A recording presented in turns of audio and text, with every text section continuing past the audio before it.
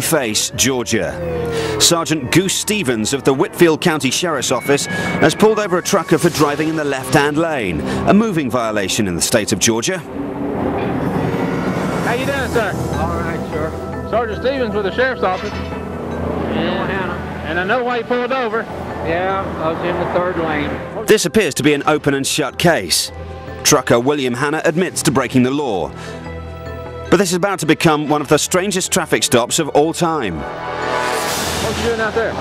That young fella in that pickup truck in front of me, he passed me, and as soon as he got in front of me, he slowed down. And so I went in the right-hand lane, and then he pulled in front of me again. And so I went in the center lane, and then I done what you saw. He was, you know they do it, never mind, I done it. I'm sorry, I know I shouldn't have, but never mind.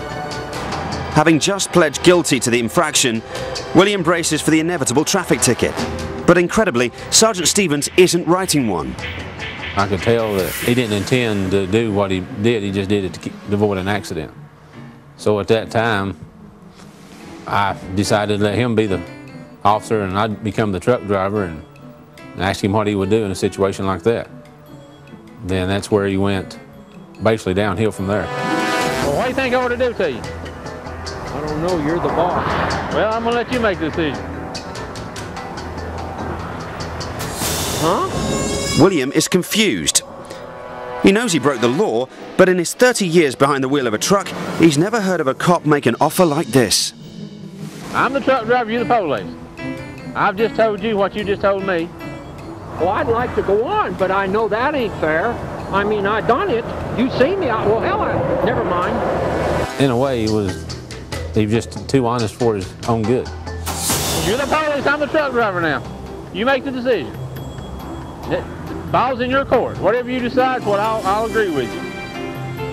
Never been put in a predicament like this, have you? No, sir. That's a first, and I ain't no spring chicken. So what do you suggest?